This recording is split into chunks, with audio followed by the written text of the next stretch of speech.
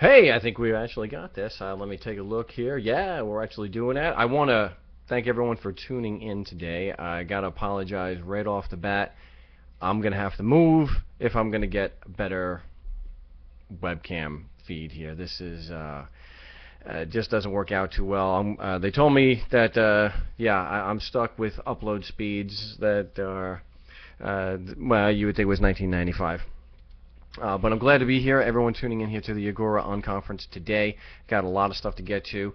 Thought it was a great discussion that we just had with Stephen as far as intellectual property. That's a big one. One, I don't believe in rights anyway. That's a political issue anyway. But I think what a lot of it comes down to is how many original thoughts do we really have? I mean, yeah, you could put together things in a certain way, but where are you getting the ideas from? Where are we getting the ideas from? I know I borrowed liberally from people like Lysander Spooner, and well, I made sure that most of the people were already dead, so there really wasn't too much of an issue. But when we write something, we're always drawing on past experiences that we got from other people, and so do you really own it? Can you really own it? I mean, is it really that much different? I mean, really, how many original ideas do people have? I think what I look at, because I'm an author, I'll get that. I'll get that for everybody. I have a copy of it here, Adventures in Legal Land, and people have stolen it, if you want to call it stolen. They have made PDFs and they give them away or they sell it, and that's just a risk that we take when you're going to write something.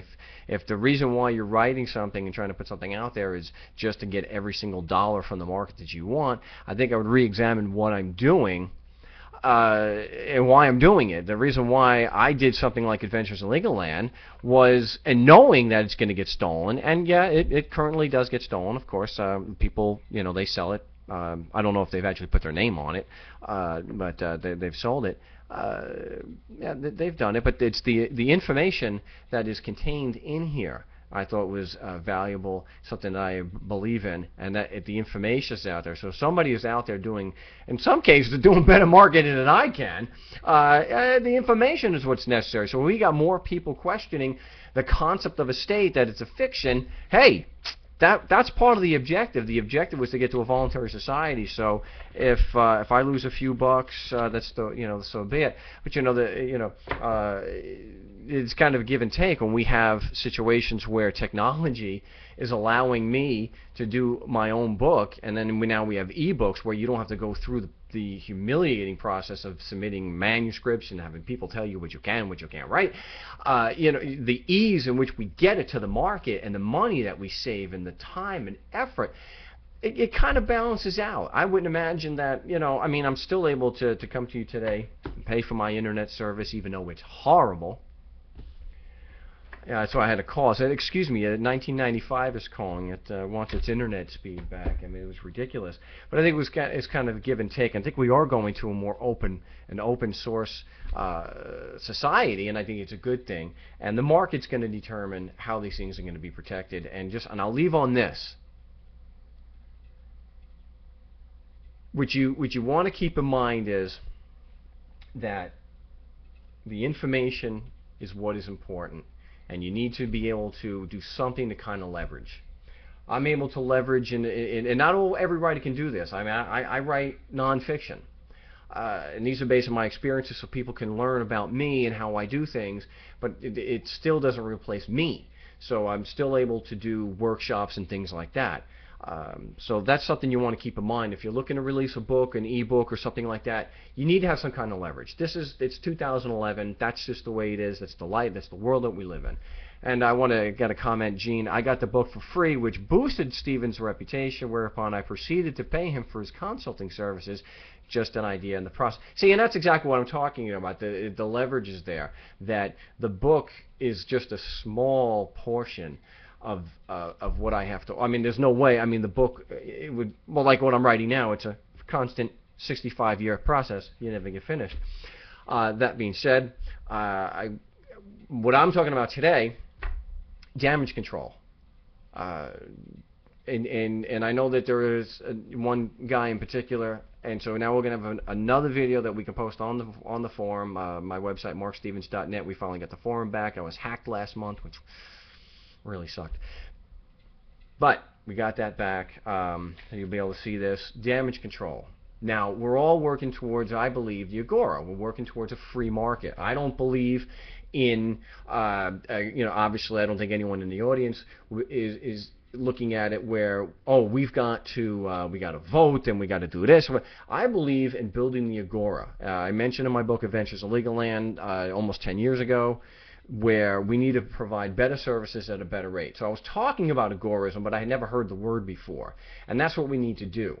We need to provide better services at a better rate than the people who call themselves government, this criminal syndicate, this cartel that they provide. And that's the way we're going to do it. It's not a matter, the civil disobedience comes into that because you're providing services without asking for permission, but you want to be smart about it. So if you look at, for example, the contraband turkey situation where we had in Austin, Texas.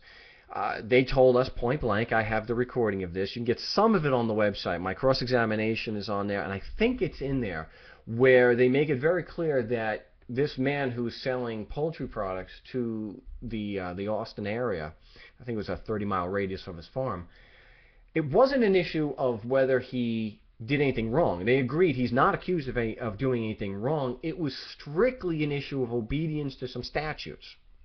Okay, so when you're engaging in autonomous activity, you're going to you run the risk, of course. We always have a risk, but when you're acting as an autonomous adult and you're not asking for permission, you are going to increase your risk to a certain degree about attracting attention from the man.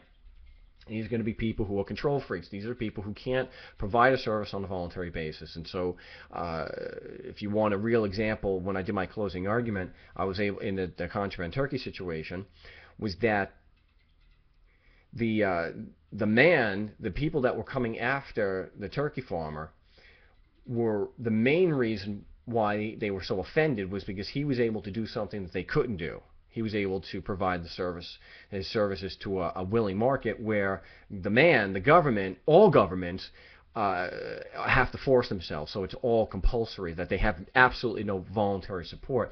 And people who have no voluntary support, they tend to be extremely paranoid, and so they can come after you. So if they do attack you, and I don't mean that they're coming in with the guns drawn, although that is a risk, which you want to do whatever you can, of course, minimize. But when they do attack, a lot of times it's with a police officer or something, and you get a letter in the mail. Let's see, yeah. So I'll cover up the name here, but you can get something like this. You get it from the franchise tax board there, and it has all the issues in there, and that's the way you do it. Now, just the fact that I get this letter here, yeah, this one's a little bit better. Just the fact I get a letter like this, okay? If I get a letter like this, I think you can see that there, okay? The fact that I have to open this thing up is a waste of my time. I'm not doing anything productive. I'm not doing something I want to do.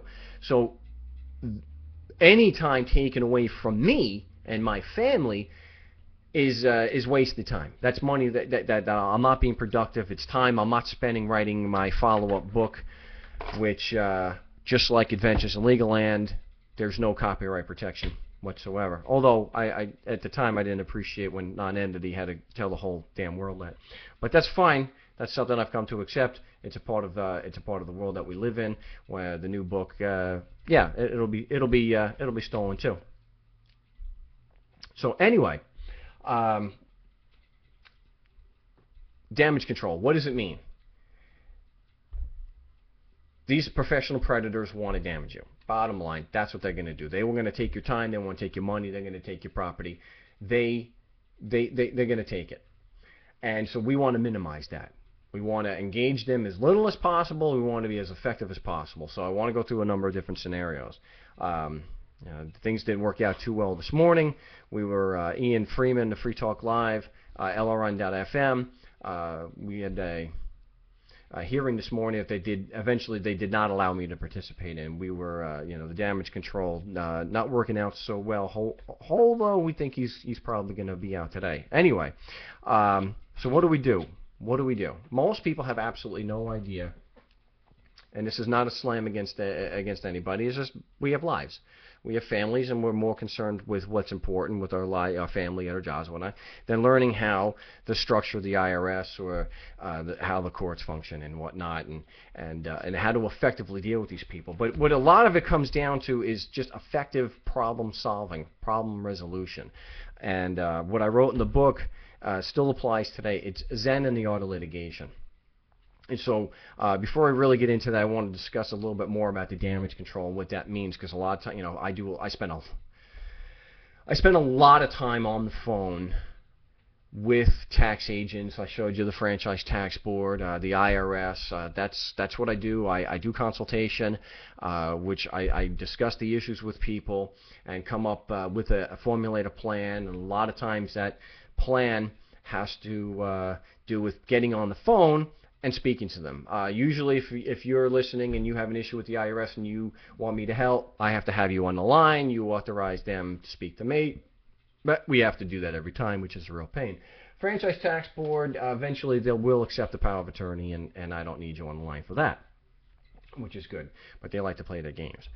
And so what we're looking to do is, when I say damage control, we're trying to impress upon them that, well, one, it should be zeroed out if it's the Franchise Tax Board, if we're in court, if it means that the prosecutor will withdraw or he'll plea it down so that instead of $1,000, it's only $100. And that might be something that you want, that you can live with. That's not something I can live with, but it's a personal thing, and there's no judgment there, at least for me. So that's what I mean by the damage control. If they want $5,000, we can get them to back off, and it goes into the eternal black hole that we get with the IRS with, let's say, the 45-day letters. So that's what I mean by that. So I've explained that ad nauseum. I'm absolutely sick to death of explaining that to this one guy, but now we've got video record. People can see that. If there's any questions, and you're watching live, just send me a comment. If not, you can leave it on the forum, markstevens.net. So what are we doing here? Little example of some of the damage control and how I go about doing this. You want to separate the fact from the fiction. I mean, this is whether it's the IRS or it's your next door neighbor. You got to separate the fact from the fiction. You got to investigate, see what the heck is going on here, see what you're dealing with. You want to clear out all of the opinions, especially when you're dealing with the Franchise Tax Board. It's 99% opinions. I think about the only fact that they got here.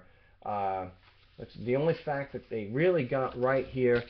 They got my mailing address. That's a fact. That's where I pick up my mail. So other than that, it's all opinion. So we want to be able to separate that so we understand what's going on.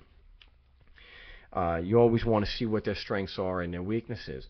So an example is when we're dealing with Ian in the habeas corpus. I filed the petition as a party that I was the plaintiff on his behalf, and I've done it before. And someone, David, helped me in Keene. He actually did the groundwork and physically filing everything. Anyway, one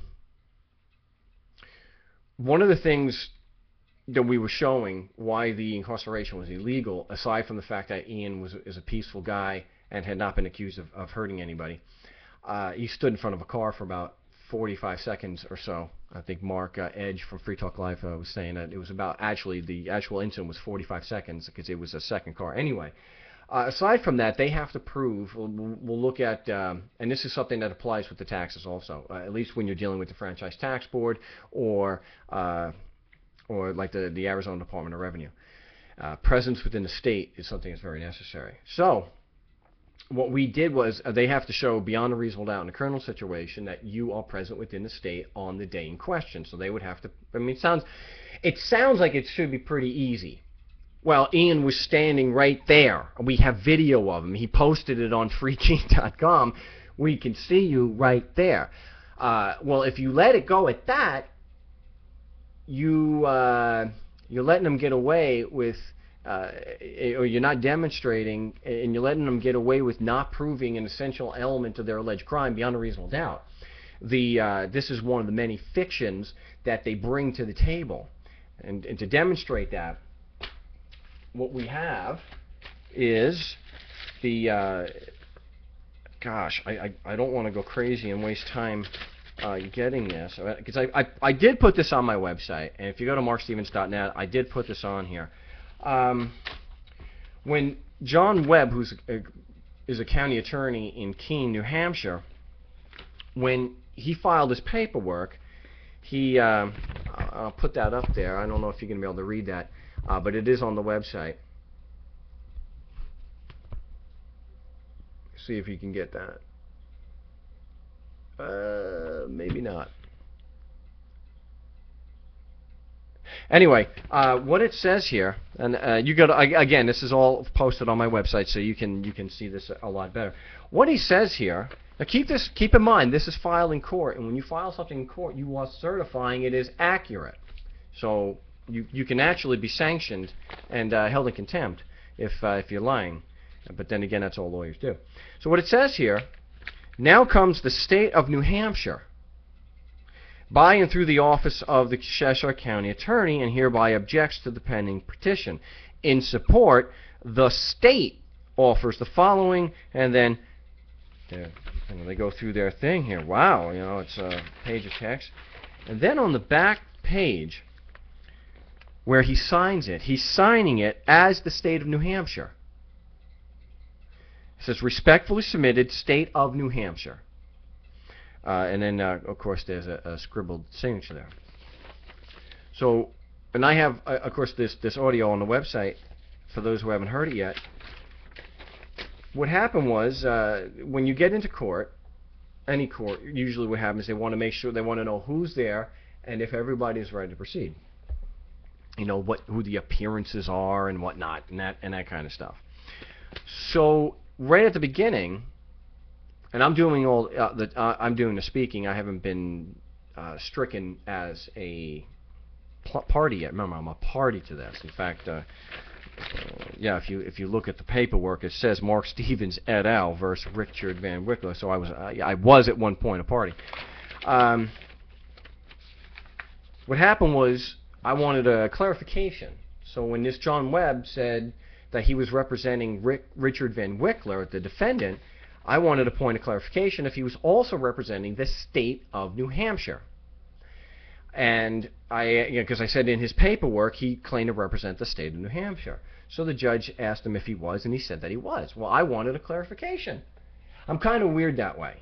You know, it's kind of maybe a New York thing. You try to throw me a line of BS, I will tend to call you on it. It's caused me nothing but grief my entire life. So what I had said, and I didn't get a chance to finish this, I said, I have a point of clarification. When Mr. Webb says that he's representing the state of New Hampshire, what does he mean? Does he mean the body politic? And of course, this is when Judge Mangione, I've called it his controlled rage, stated that, sir, don't start with me. And I said, well, excuse me. And he said, sir, don't start with me. He was very... And every time I tried to talk, he would, you know, shush me. So I got the point. I understood, and because Ian's butt was the one actually in jail, I didn't want to push it. So it's a very touchy issue with them, because you're dealing with a fiction. And why else would this judge, and I don't have all the time, I don't want this to just be about Ian's thing, we're going to talk about it more on my show tomorrow, the No State Project. We'll have more details what's going on with that. It's a very, very serious issue. When you listen to the audio, or if you've ever been in the court, you know that when you raise the issue of the state, and remember, we're in court. You're supposed to leave the opinions at the door. When you have somebody claiming to represent the state, or claiming to represent X, or whatever it is, they should have to prove that. That's not my rule, that's their rules. Now, how can I be so confident that I have to show that I actually represent and go through all the process and doing a representation and answering all these freaking questions? Because I was deleted as a party by the same judge. Judge Mangione didn't want me to represent Ian. Start talking about qualifications. I'm not a member of the bar. All this other stuff. The interesting thing here is, why is he so concerned about me, and to a point of not allowing me to speak, but John Webb can say he represents the state of New Hampshire? He doesn't have to even clarify that. Any questioning whatsoever is immediately, sir, don't start with me. Can you imagine you stop and you get a traffic and the cop pulls you over, he just walks up to you and he says, excuse me, let me see your license and registration. Sir, do not start with me. I wish that worked.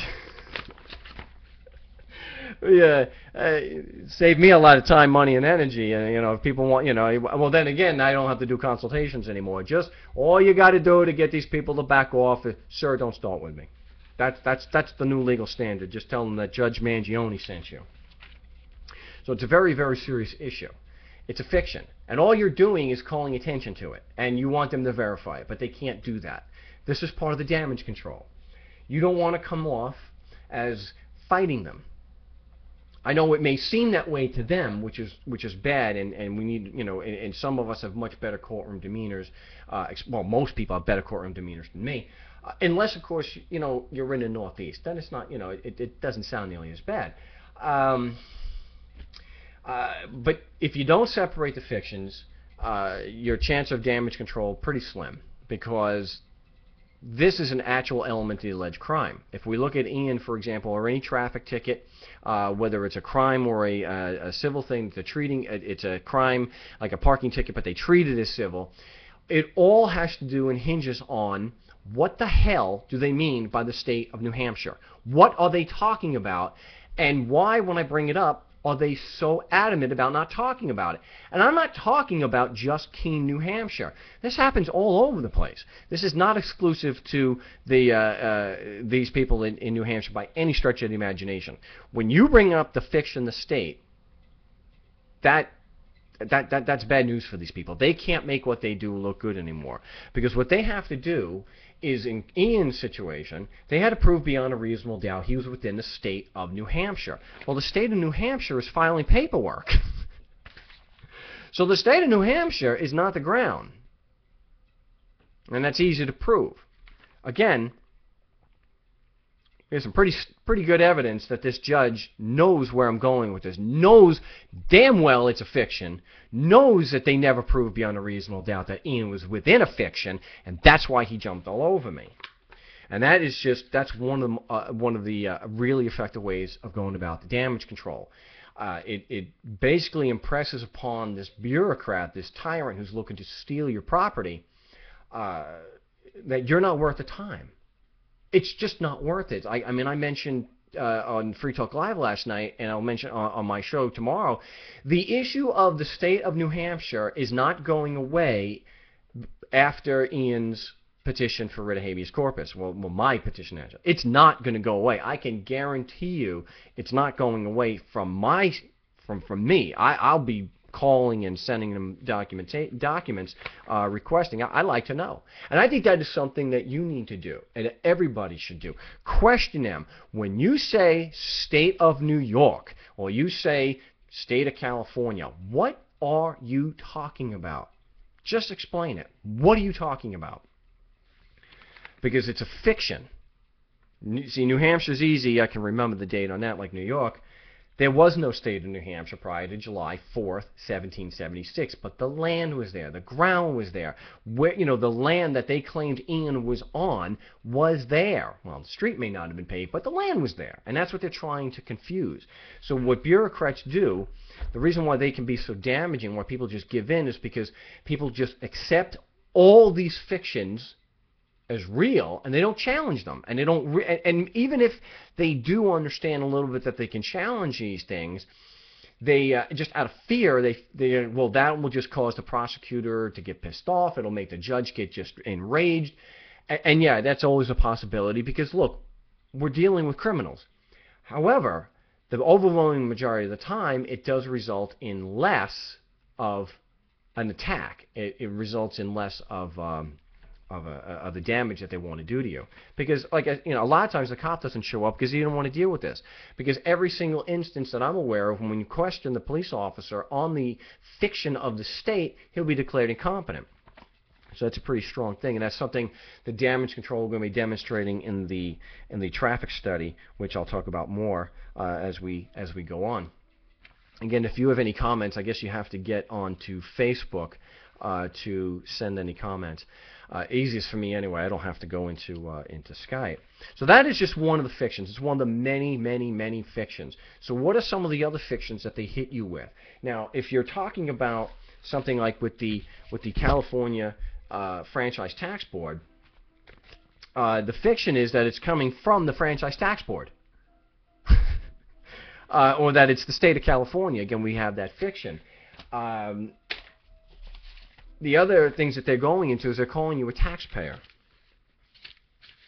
And I have enough information on the website that you can spend quite a bit of time on. I have actual hearings that I've done, tax hearings. There was one that was in January where we were talking about the issue of taxable income, taxpayer, and whatnot. And the agent actually, Sion, her name was, under oath.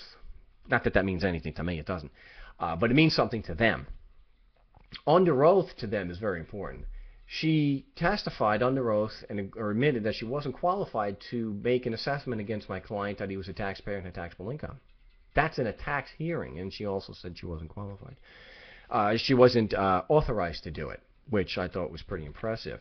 But when you take a non-confrontational stance, and all you're doing is you're asking questions, because what I like to do is I go in and I say, look, I just want to plead no contest, or I just want to pay this fine. I got a few questions, and then we can take care of this. It's not combative. I'm here to settle. And I really am. I don't think I owe anything, and I can prove that, but, we'll talk about it. So I get it. I start to break down these fictions. So effective damage control is not just trying to go in and blast them on their fictions. You got to get a little bit of a basis for that. Now, if you listen to my show, you'll notice that I don't quote statutes. It's just not something you need to do, and it's not something that if you get a letter from the IRS or you have to go to court, you don't really have to quote statutes, especially when you're dealing with taxes. One, you don't want to quote the statutes because nobody gives a damn what my interpretation of the law is. Nobody, and they care even less. They don't care. So what I want to do is I want to get some idea of the process that we're going through to get this thing tossed out. What do I need to do? So one of the first things I need to do is I need to know, when I get on the phone with the agent, do you have the authority to throw this out? It's a little different in court, of course, because in court, we already know the judge has the authority to throw it out. That's a no-brainer. But when we're talking to the IRS or some other bureaucrat, we don't know. You don't want to make an assumption. You know the whole thing about assumptions, which I had an IRS, an FDB employee. I have it posted on the website under the call to shame, his assumption.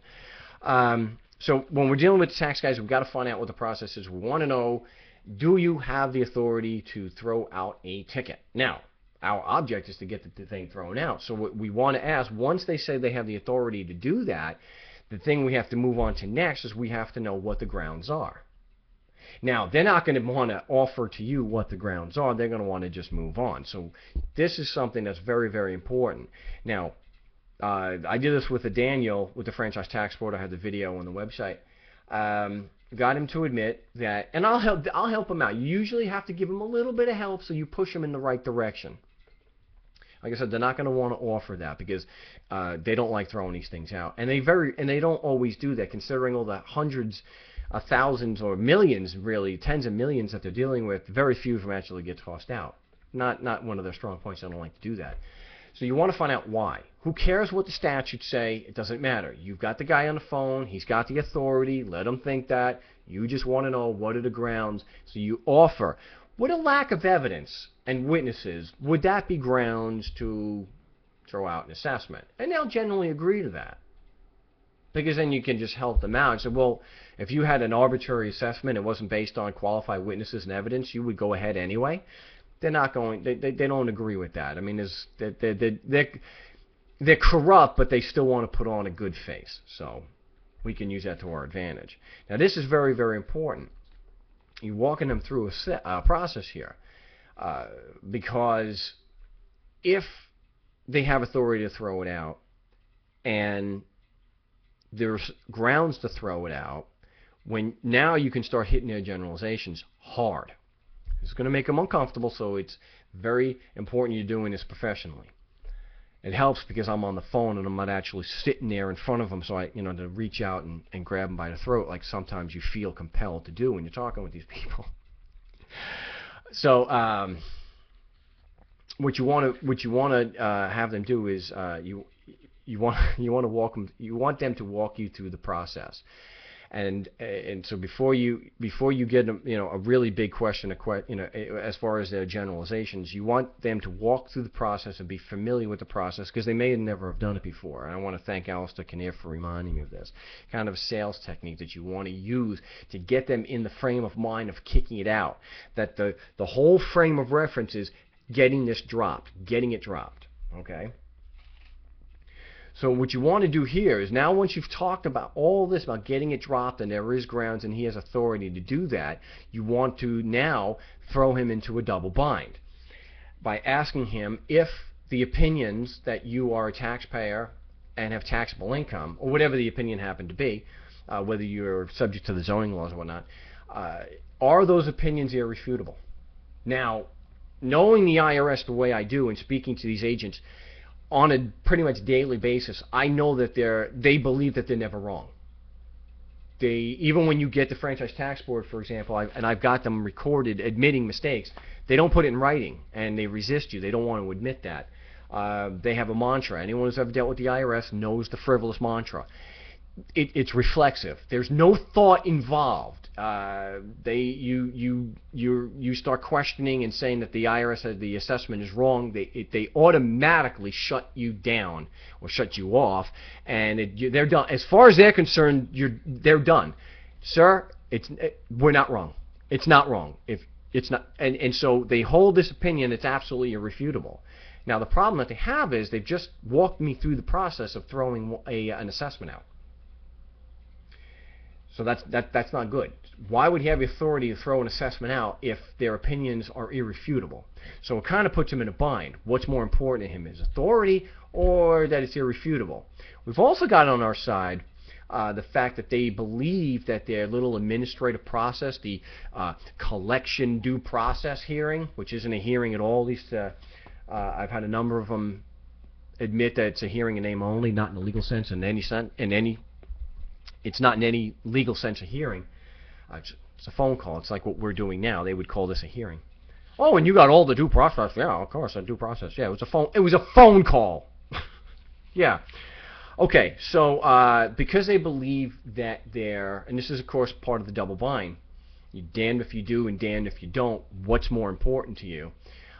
Because they believe that they provide you a due process hearing, and they believe that their courts are fair and administer justice, that's going to conflict pretty damn hard with their other generalization that the opinion's irrefutable. So what they tend to do is drop the irrefutable, that it can be shown to be wrong. And I got to tell you, anyone who's ever dealt with the IRS, if you just get them to admit the possibility that their assessment is wrong, huge. I can't underestimate the importance of getting them to at least let your foot in the door that this assessment is wrong. Not going to want to do it. But we only get to the point that they admit it could possibly be wrong by putting them in a double bind. And there's got to be a graceful way to do that, because if you don't, you're not going to be able, you're not going to be able to close this many times. Anyway. So remember that you want to treat them with kindness, professionalism, and be courteous and zen in the art of litigation. You want to treat them the way you want to be treated. Treat them with respect, even if inside you're boiling. Anyway, that's where we are, and it works the same way in court. It really is the same kind of model when you're in court. Don't be afraid to ask the judge point blank, hey, what are some of the legal grounds that would be acceptable to you to have this thrown out? Just ask him. It's not legal advice. You're not asking him what you should do. You just want to know, look, it's a basic understanding of how the process works. How can you accurately or competently defend yourself if you don't know what an acceptable defense is in that court. Just ask them. It's like a lawyer the other day trying to tell me they don't consider, a lawyer for the Franchise Tax Board, she does not consider, she said it is not threat, duress, and coercion when the government threatens and coerces you to do something. And so I wanted her to explain that. I said, how is it not? She said, well, the law says it's not. Really? Can you cite that? What? You're telling me that the legislature actually got together and passed a law that says if the government forces you to do something, then it's not. I'm not holding my breath waiting for her to respond to that. I don't think she's going to do that, but I won't drop it. But she won't be responsive when I ask, is there any factual difference between that? Because she's not going to answer. She knows full well it's factually the same thing. When they tell you you have to file a 1099 or you go to jail and a $5,000 fine, that's threat, duress, and coercion. Literate people understand what that means. So, I got a question from Gene. Briefly discuss the two types of damage control. The difference between damage control on the part of the victim of state aggression, trying to limit the amount of damage the state does to you, and damage control on the part of the state, who might dismiss your case or get off your back in order to prevent further damage to the illusion of legitimacy. That's a damn good question, Gene. I'm glad you asked that. It really hinges on the same thing. I think it's one hand wash and the other. To limit the damage that they're doing to you, they need to limit the damage that's being done to them, because all you're doing is exposing them for what they are. Someone mentioned this to me this morning. He says, "Wow, I really like your method." My method, it's just questioning. And do I own it? No. I think they call it the Socratic method, but. I'm hoping I'm being clear enough. So let me know. Send me another thing if I'm not being clear enough. These are one hand washes the other. The worse I make that judge look, I think the more inclined he is, because he has to protect his facade of legitimacy, he will be more inclined to throw it out. So I think they work hand in hand. I don't think we can separate the two. By me engaging in damage control, I'm giving him a reason to engage in damage control himself. Because an example of that is, say I'm talking, right, both parties are engaged in damage control to some extent. Because what I like to do, and some people have said to me in consults, now with a consult with someone who's never been to court before, I totally understand this, where they'll say, if you say these things and give the cop a copy of the motion, aren't you giving away your the element of surprise? And I don't need it. I mean, if I'm dealing with somebody who's got absolutely no evidence whatsoever against me, and they're dealing 95% with fictions, I don't need it. So what I like to do in a situation like that, Gene, and this is a way of pushing him into his own form of damage control, of course, is to telegraph what I'm going to do. So if I am bringing up the issue of the state, and they are just coming after me, and they're threatening me with contempt and whatnot, and an example of that was with Yeoman, the turkey farmer guy. He said he had a judge yesterday in a traffic ticket, and the judge was kind and nice and professional. He's asking questions, and he was asking about the state, and he said that he didn't represent the state, he didn't represent anybody, that he was fair and impartial, and he was neutral. And he says, but so are you here on your own authority? He said, no, I'm fair and impartial. Okay, my head would have exploded at that point. So what Yeoman did was say, well, then who signed your paycheck? Well, that's when all hell broke loose and the judge started screaming about contempt and stuff like that.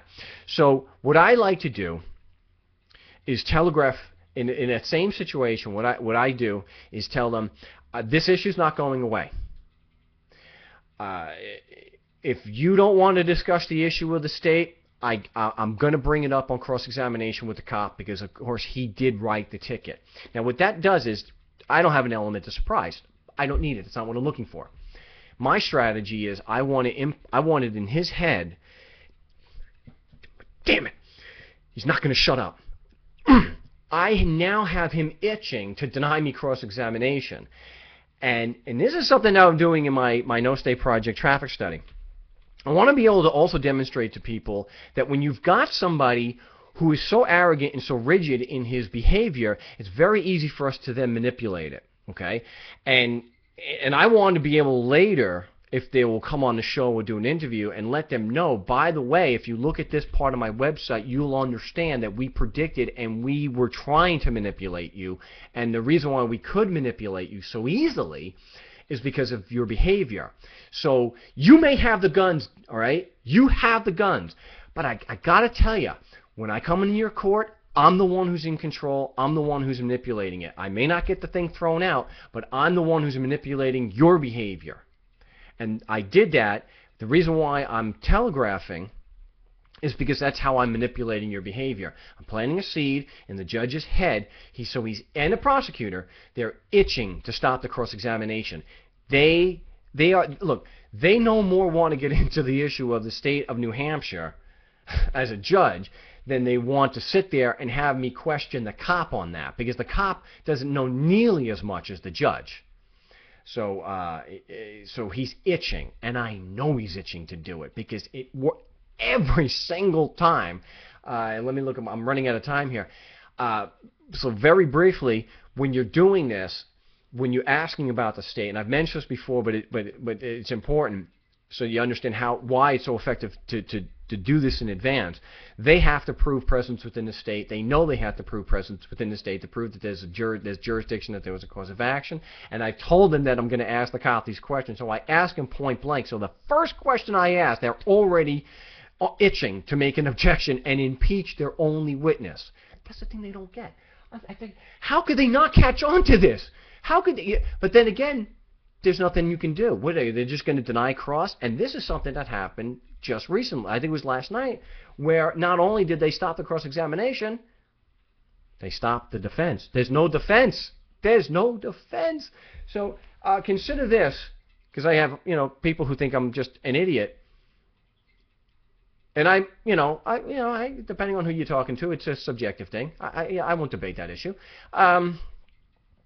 Consider what you've done, though. You've not only got the judge to deny cross-examination, which I can show people how to do with 2 questions, which is easy to show. Cross-examination with 2 questions, that's not a cross. But you also get the judge to stop it dead in its tracks and declare you guilty without you putting on a case. That's huge. Huge. So unless you're in Afghanistan or Iran, I don't even know if you can get away with a denial over there also. A judge denying a defense. Pretty bad. But anyway, so I've actually manipulated them to that point, and they know you manipulated them to that point when they declared the witness incompetent, because you're asking the questions about the state and factually what the state is, and they say the witness is incompetent, and then you want his legal opinion stricken from the record, which I'm sorry, Mr. Prosecutor, Mr. Judge, Mr. State of New Hampshire. The cop wrote the ticket, and he's accusing you of violating the law. That's a legal opinion. He's not competent to do it. You asked for it to be stricken. At that point, now they've got your number. They say, oh, this guy just played me. He just, and there's no defense against it. The only thing they can do is just say, you know what, I'm not going to give you a trial at all, jerk. Fine, if you don't want to give me a trial, it's less time I got to spend in this place. So I'm not going to worry. I'm not going to be too concerned with that. So these are some examples. The model kind of follows that. All you're doing is you're pointing out what the fiction is. You know what the fiction is going in, or if they throw a fiction at you, and then you just start asking questions. You just, I have taxable income, really. Now, we all know there's no such thing as taxable income. It's a fiction. It doesn't exist outside the head. Just like the state, there is no state. But they're going to throw that out at you. So start to separate the fact from the fiction. Is there a factual difference between income and taxable income? Because they will tell you that they're different things. They will actually tell you that there are factual differences. They don't want to talk about what they are. But once now I've gotten them to admit that there's a difference between income and taxable income, and it's a factual difference, if they don't want to discuss it from that point, I got a factual dispute. And I don't have enough time really to get into why that is so much more effective than trying to bring a legal issue. Suffice to say, you can't have a summary proceeding if there's a factual dispute. And that's a pretty big one. I mean, that goes right to the heart of the matter. So one of the things that I've got set up to help people learn the damage control and minimize the risk is I've set up the No State Project traffic study. And you go to my website, markstevens.net, and if you're interested in participating, my email is on there. It's markstevens@markstevens.net, and you're free to call into the show tomorrow, and we're going to be discussing this. And so I wanted to be parking tickets because we're minimizing the risk. I don't want any confrontations with the police. You leave your car knowingly in a no parking zone where you know, of course, enough that you just get a ticket, you don't get booted or towed. And don't go into a handicap spot. But I just got to remind myself about the handicap. And then you get yourself a ticket. Somebody that, if you've been following the show, went in yesterday. It was a $1,000 parking ticket because it was a handicap zone. And he went in last night, some pretty good damage control, got it thrown out. He has not given me any details yet, so I don't know if it's because the cop didn't show up or what. But $1,000 parking ticket, kicked out, didn't cost him a dime. Well, he didn't give them any money. So what we're doing is we're minimizing the risk. There are a lot of, every issue that I bring up on my show, pretty much in the book, that you can use to challenge the government and show that it's completely illegitimate. Pretty much all those issues you can bring up in a parking ticket. It's all the same procedure. The only difference is what you're being charged with. And so your risk, one, you don't have what could be a deadly confrontation on the street. There's no taser, there's no gun. You just take the ticket, bada boom, you go and you take care of it. And you file the paperwork. But you're going to file the same paperwork that you would file if it was a moving violation or you didn't have a driver's license or something like that. A lot of the same issues even in a drug possession. The fact that there has to be a case of controversy, you have to violate someone's legal right. Again, and then of course you also have the fiction of the state. All these issues you want to challenge now come to you without the risk. And if it comes down to it, you lose. Okay, it's less than $100. You've learned. You've done a very effective job of challenging them. And you've learned, and most people tell me even if the ticket isn't thrown out, they've been empowered to stand up to the man. They're not going to do it stupidly because they can't understand now what's going on, but they have the tools now necessary to stand up and live a more free, autonomous life. I know I have a contradiction there saying a more autonomous life, but you get my point. But they're more they have more integrity, or not integrity, but they have they're bolder now. They're more willing to stand up instead of just paying the ticket because it's only $50. They'll file some paperwork and make an initial defense because you can always just pay it later. So that's what we're doing. And what we're able to do is predict the behavior, which I think is very, very important. How can a schmuck from Long Island be able to predict how a judge is going to respond and do things in Brisbane, Australia? I'm familiar with the rigid behavior. I'm familiar with how they do business. It's very simple. Okay? And so I want to show that we get the same responses crossing imaginary state lines. And I'll be able to quantify everything. And so what I'm going to do is it'll be an ebook. It'll come out next year after, of course, Government Indicted, which is the follow-up to Adventures. The long, long-awaited follow-up. But we'll be able to quantify the results because I have documentation that I don't release for obvious reasons. One, I don't have the time to redact everybody's name. But I do have documentation that I do post on the website, whatnot. The tickets are thrown out, and we've had a lot. So 75% of the time somebody files the motion, and we always send a copy to the police officer. 75% of the time, the cop does not show up, which is great because the ticket most of the time is thrown out. Unlike yesterday, where the cop didn't initially show up, and the judge called an adjournment and forced the poor guy to wait a few hours for the afternoon session. Okay, so we'll be able to show. Let's say we have 20 participants, which I have about 20 now. We don't need any more in California, by the way.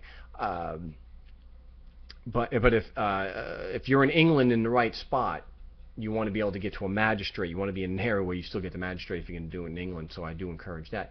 But we'll be able to show out of 20 people, let's say 14 or 15, the cops 14 to 15 out of the 20 times the cop didn't show up. So that's going to say a lot. And they're always typically under subpoena or shouldn't be. So and we've had people report that they saw the cop at the courthouse, they just wouldn't come in. So I got about 10 minutes left, so I want to get to as many questions as we can, so you can start sending them up. But Gene put, let me see, oh gosh, you guys are really, okay. Let's take, okay, the state is more the concept, with the government being the social embodiment of the state. Actually, I'll just take a moment, Derek, to the state is a fiction, and if you go in and you challenge a prosecutor or a judge or somebody to prove that there is a state, if you ask if there's evidence of a complaining party, for example, they won't be able to show it, because a state is a body politic. So if you go into and you actually look at the Supreme Court decisions and you look at their, like the Massachusetts preamble, you'll see it's a body politic, and that's made up of citizens, and citizens are members of the body politic, owing a duty of allegiance in return for duty of protection. These are reciprocal obligations, and I have that all in the book. And because they have no duty to protect you, whether by law or the fact that they put a gun to the side of your head, you either pay or get shot, there's no obligation to protect you. Obviously, if somebody was interested in protecting you, they wouldn't be threatening to kill you and put you in a cage. So because of that relationship between with allegiance and protection, because that doesn't exist, there actually is no government. It's not just a matter there is no state. To have a government as opposed to a gang, because government is just a label, for the label to match, for the map to match the territory, there has to be a state. Without a state, you just have men and women. And that's really the way we need to look at it anyway. One of the effective ways of doing the damage control and limiting the amount of damage is not to accept the fiction that they are the government. It's just Chuck or Feynman or whoever it is I happen to be talking to at the time, Rick Van Wickler. He's not the sheriff or the head of the Department of Corrections. It's Rick. So that does help. So when you ask what is the state of New Hampshire, aren't in legal terms we just referring to the government and thus a person representing the state of New Hampshire representing the government? Scott asked that. Actually, no, because like I just mentioned, the state is supposed to be in combination. It's the body politic in a certain area with a government. That is what makes the state. So if you look at what's going on, it's interesting. I'm coming out with my new book real soon, and in Adventures I wrote about this also, about the Palestinian state. You've got the people there, you've got the land there, but you don't have a state. So you've got to have that. You've got to have that relationship there.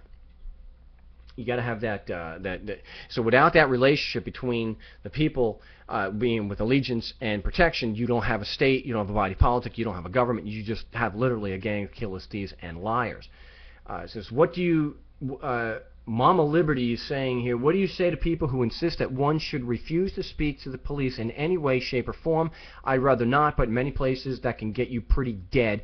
What would be a good rule of thumb? If you are on the side of the street, you can wind up dead. You say as little as possible, but it's yes, sir, and no, sir. Most of what you're doing can be corrected in court. They can't prove your presence within the state, and the cop is not going to pull his gun on you while he's on the stand. Now, if you're in a smaller area, and this happened to me out here in Phoenix, where I was stalked by, I don't even like to give his name out because the guy is, he's one of these cops that scare cops. You got to be very, very careful in areas like that. The guy stalked me, and I actually had him basically admitted on the stand. I mean, this judge went absolutely ballistic. Oh, he made it clear that he still didn't like me, but he didn't like the cop stalking me. So you want to be very careful. I think if you're taken into custody and you're not on the side of the street, unless you're, Chicago's obviously going to be more dangerous than, somewhere in New Hampshire or or Vermont, but you generally want to keep your mouth shut. You can't help your situation by talking. So if you're in the street, in the car, yes sir, no sir. If you feel that you've got to say, just say, look, I think I may need an attorney. So at least if you say something they try to use against you, you've invoked your right to counsel. Well, you don't want necessarily, and you don't want a public defender, but anyway, that's what I would do. I think I may need an attorney here. I don't need and it may result in your incarceration, but at least you're not dead on the side of the street. I That's my big thing, is I don't want you dead. We make judgment calls all the time. Today's not a good day to die. I'm not looking to be a martyr.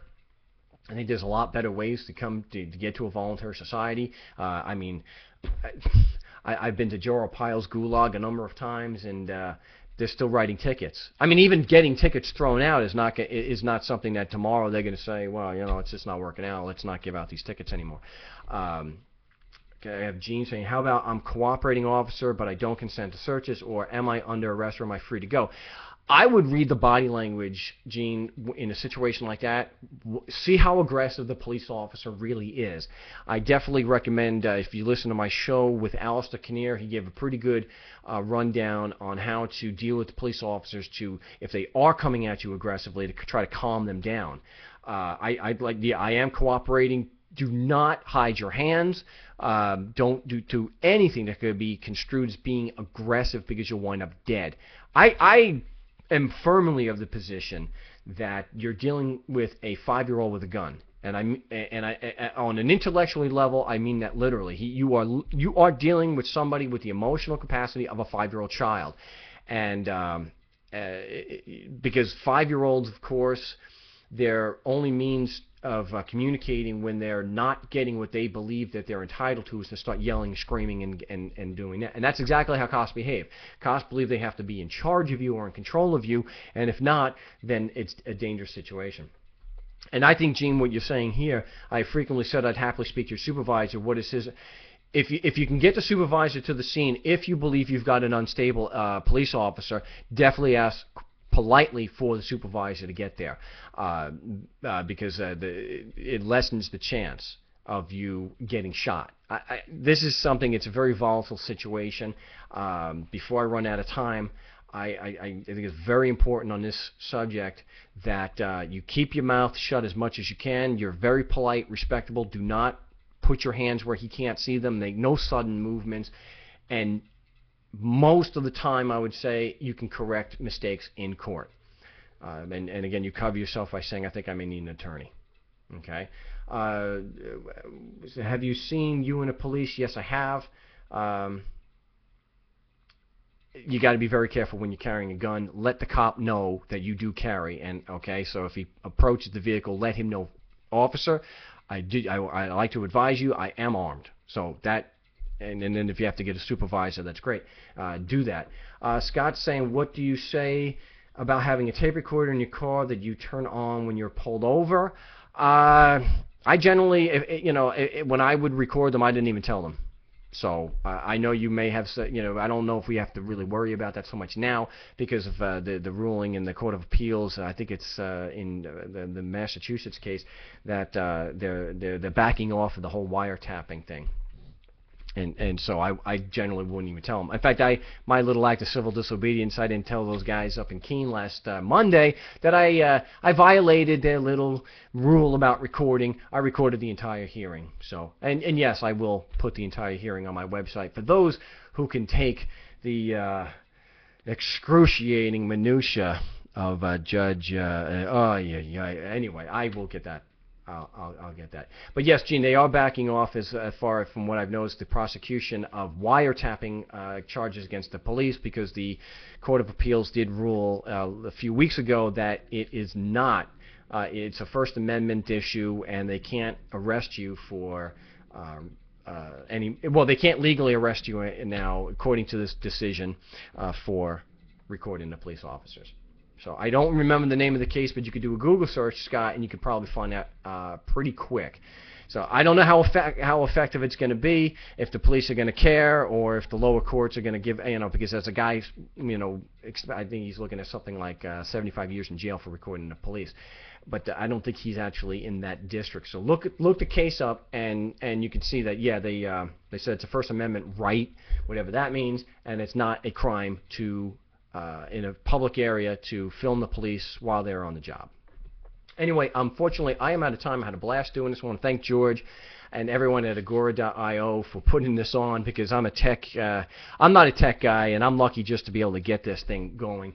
More information, go to markstevens.net, and the No State Project. We're live 4 to 7 every Saturday, and if you want to join in on the No State Project traffic study, just contact me, and we're going to be getting started real soon. Again, thank you very much. Bye.